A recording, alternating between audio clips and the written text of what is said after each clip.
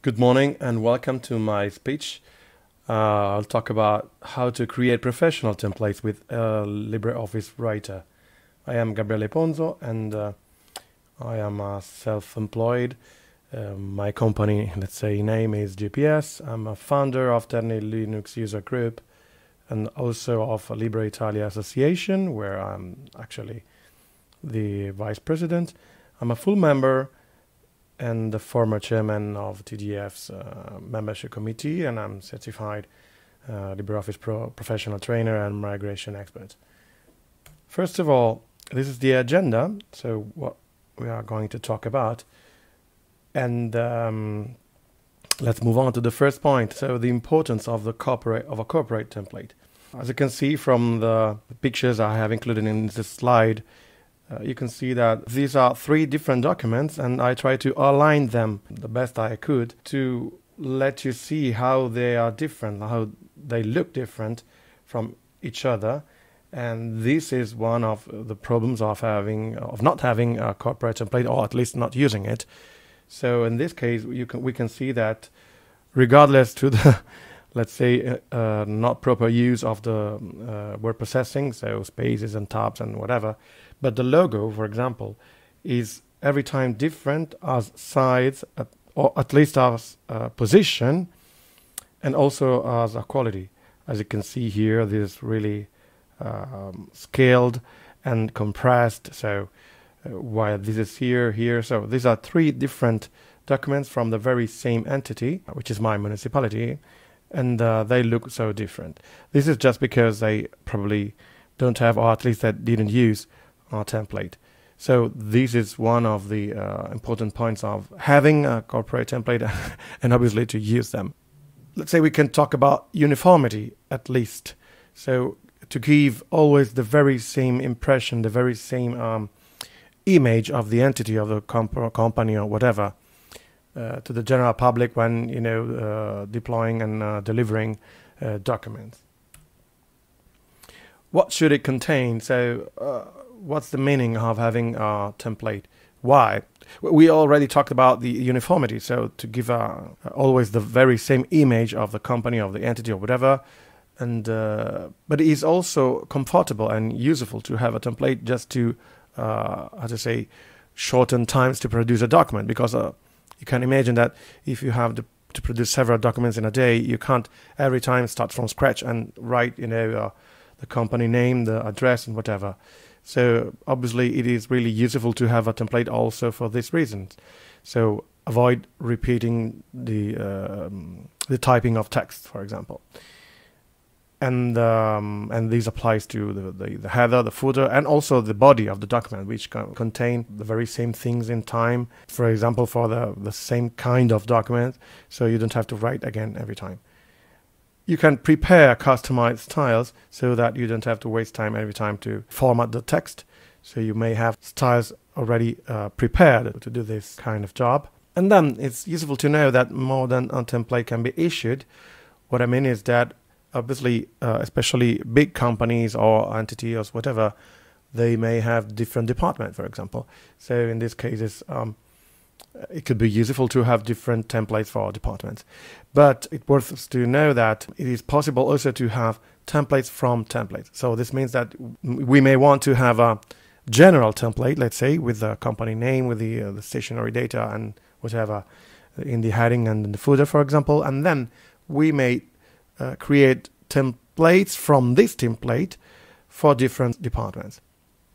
Now let's see what can we do. How can we create a template, for example? And I've written down something that usually a template has, and how to create it. So first of all, you have to create an empty document, and then we should add a header and a footer, and then write the introduction text and so on.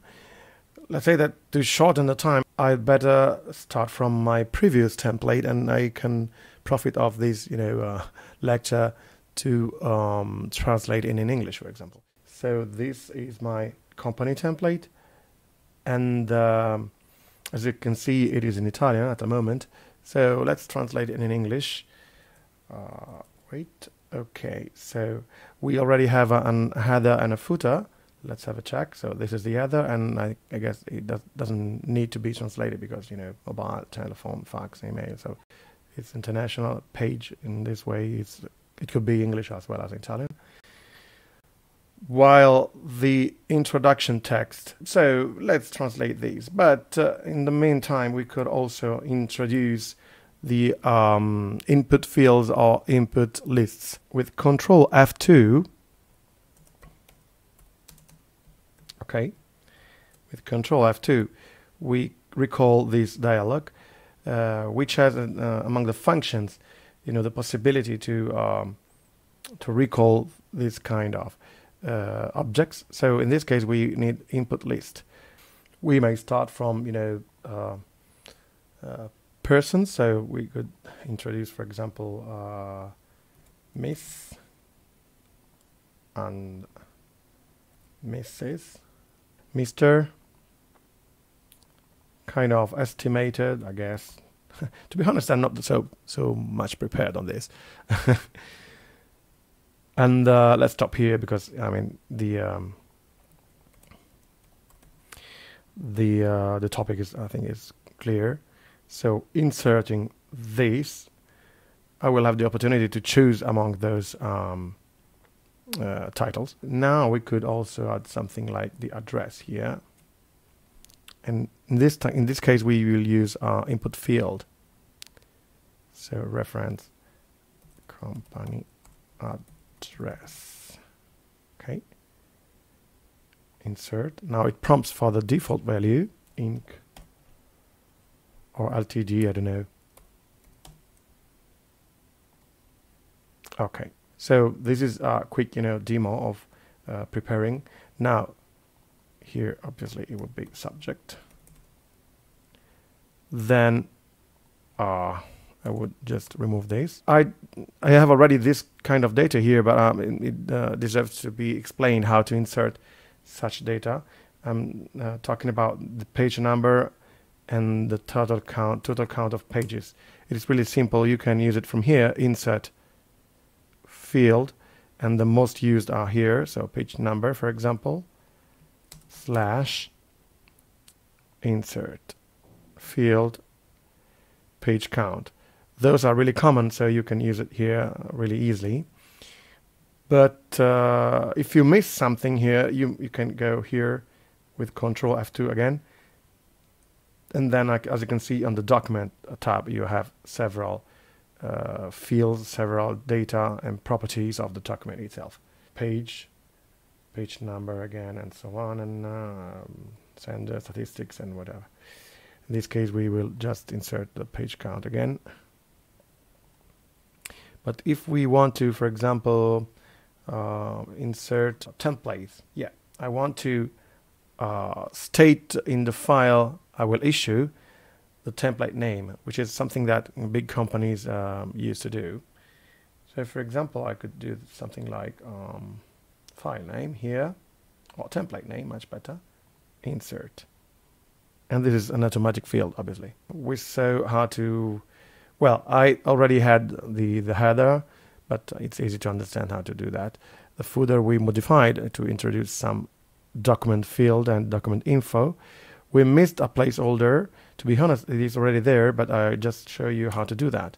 So you go to functions, and you have placeholder, and you may specify, you know, the kind of placeholder. Especially, usually it is a text, and you can't, you know, specify if the text will be a date or something like something else. But you may specify if it is not a text, so table, frame, image, or object. This means that for example, if you specify an image, when you click on the placeholder, it just prompts you for the inserting of an image. So it can be useful sometimes. Say that in this case, I just specify in ISO format, for example, and the reference is doc date, and then I insert it. Okay. And this is nothing more than just, you know, a recaller, something to, you know, you just have to, you could replace the text here, but it would stay in this format. So to be honest, the placeholder, just remember that you have to write a particular kind of text, but usually you just overwrite it. I will replace in the real document something like, and whatever. So what I'm going to show you now is how to introduce a conditional section in this case. So first of all, we have to insert a variable. So set variable, text. The name of variable is project, let's say, project name. The value is Alice. And then I just hit insert. Okay. So let's move this away. Now what I do here is insert section, sorry, okay. Section. Then I just call it sect Alice, Alice description, task, and then I use a condition here, which is project name. I saw that the hyphen was removed, so project name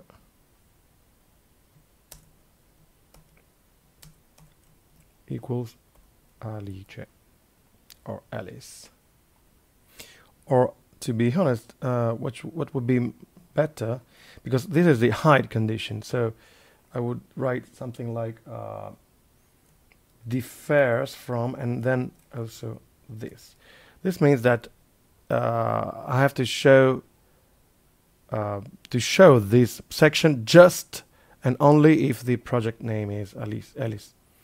So let's introduce this section. Then this is auto text. I don't know if you know it. It's just I wrote a word like which was lorem and then F3, and this is, let's say, the section to be shown if the value of this variable is Alice.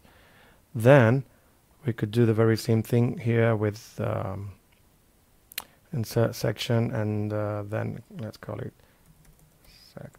I don't know.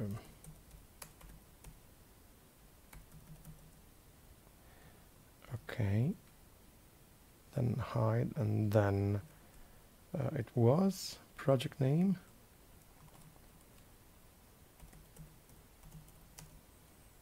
Is not Mickey. Okay.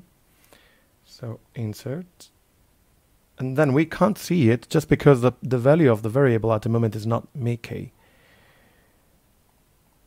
So let's double click on it. As you can see now, the dialog prompts for the value of the new value of the variable. So I just write down Mickey, and then now we can see this other section. So the purpose of these kind of conditional paragraphs is, for example, in cases recently I had to prepare a company template where there was a description of several projects, but instead of having the user to delete all the projects which were not mentioned on that particular issue of the template. So let's say, for example, in that case it was an offer or a tender request. So there was the description of the project where the tender was intended and meant to be implemented. So the previous version of the template contained all the descriptions of all the projects. In this case, I kept all those descriptions, but I automatically let the system hide the ones which are not mentioned and not in the subject. So let's say that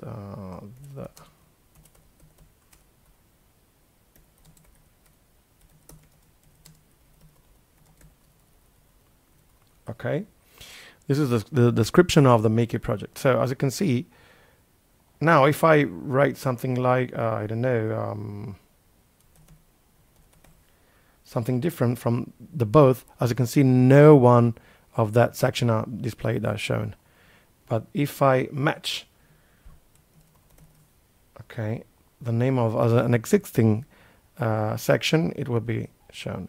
So this is really interesting, isn't it? And the reason to do that, again, is to automate as much as possible the work of the creation of the document. So indeed, why and when to automate and lock contents? It's really sad to say, but most of the users are not skilled. I mean, it's not their fault. They have not been prepared. They have not been, trained. So they don't know how to use the word processors as they should.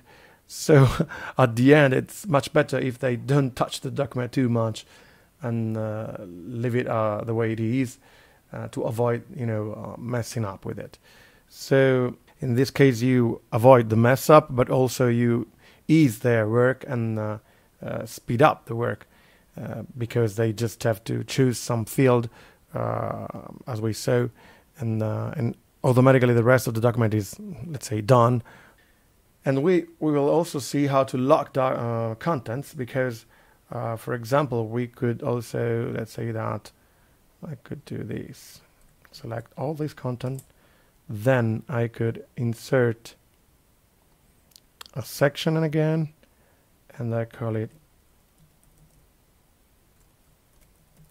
header, and then I could protect it with a password. This is the common usage, but I won't because now at the moment it's just for demo purposes. So, and then I just, okay, it is protected, right? I go to sections and unprotect it, and then I just paste all the, all of these. If you do this at the very first moment, you can avoid having this spare paragraph. By the way, I just deleted. So at the moment, and now I'm going to protect that section without a password at the moment. But as you can see, you can't write inside it. You can't move the logo. And also, please notice that it is something useful sometimes also for positioning a logo, not in the header or not. What I mean is that, let me unprotect it, and then let's go to the gallery, and let's take such as these. I will bring it here, and then reduce it this way. Oops. Okay, and then move it here.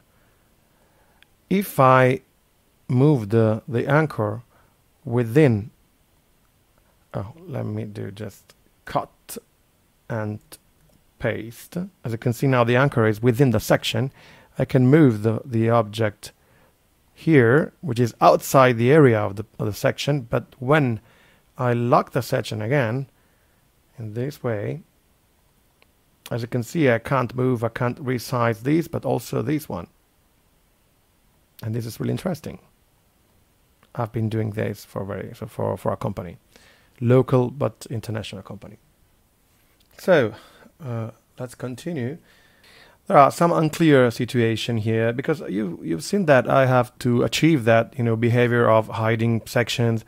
I inserted a variable, which is fine, but is something that probably is not the best situation.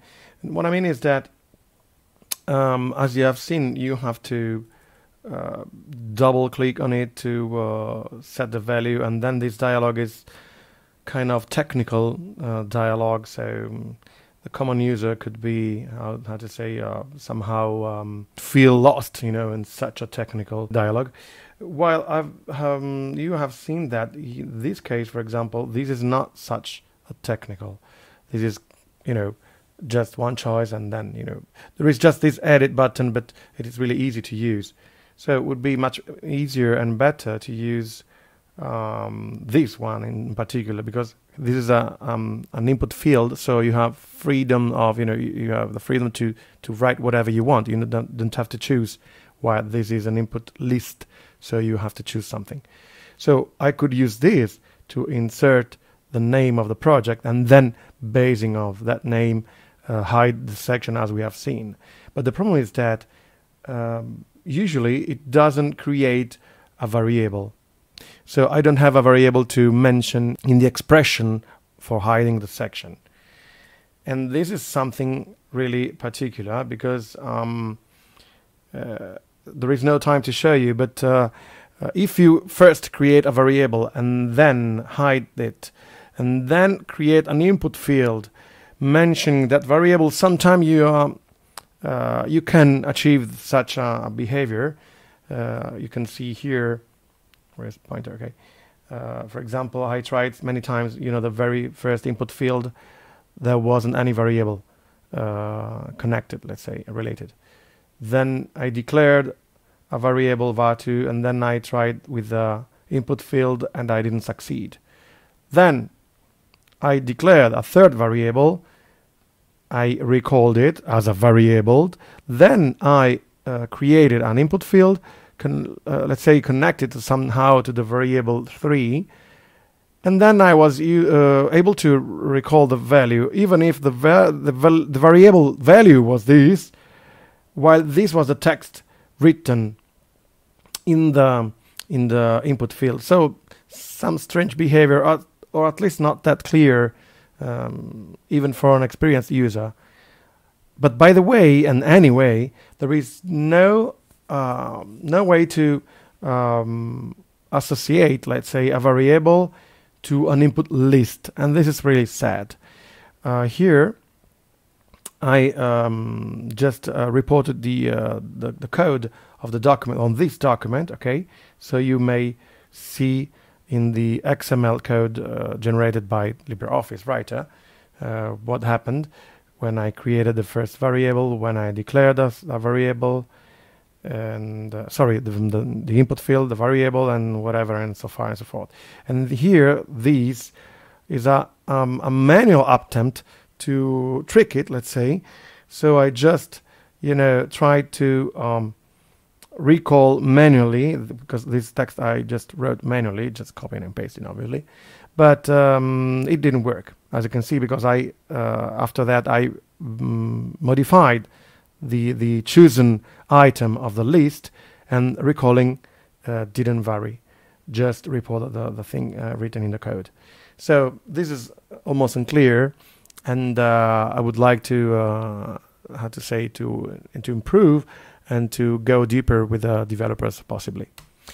Then so this is what I have just explained. Let's say that if you just have to recall an item, you could use a trick like these. You can set cross-reference. So set cross-reference, and this was, what was it? Title. Okay. And then you create a reference over that, and then you may recall it whatever you want. Here, for example, insert reference, reference itself, so miss.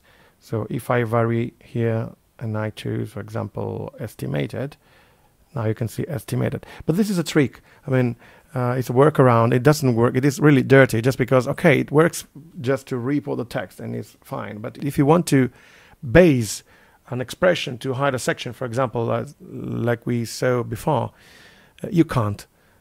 If you have an input list, you can't.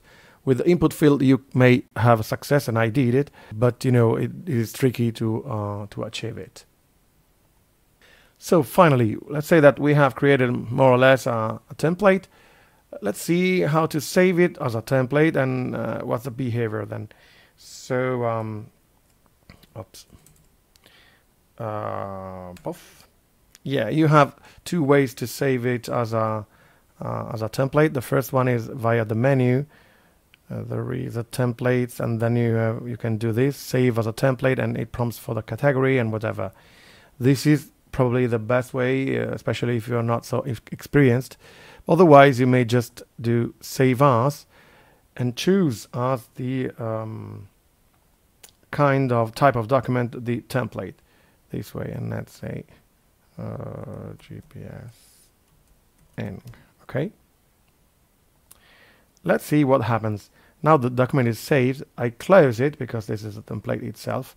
If I go to the folder, it was document, and okay, I double click on it.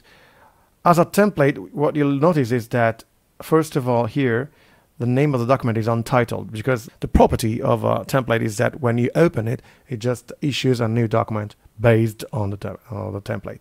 And as you can see, this a really good feature is that when you open the template, it prompts you for the fields. So the very first thing was the title, but the problem is that the position of the dialog. In this case, I can't see what is that. I mean, yes, I have to choose among Miss, Mrs., Mr., and estimated. Okay, but to place it where? Here. But the problem is that, in this case, so let's say that I choose estimated, and then it prompts you again for the next field, which is really fine, which is really good. But again, the window, the dialog window, I've set on the position where it was before. So I have to move it again, and so on. And now I could write SRL, for example. This is Italian, okay? And that's it. As you can see, it didn't prompt for these because this was a variable and not a field. Again, so it's really beautiful, this feature to prompting the user for the fields to fill in, but it could be, and should be, from my point of view, improved.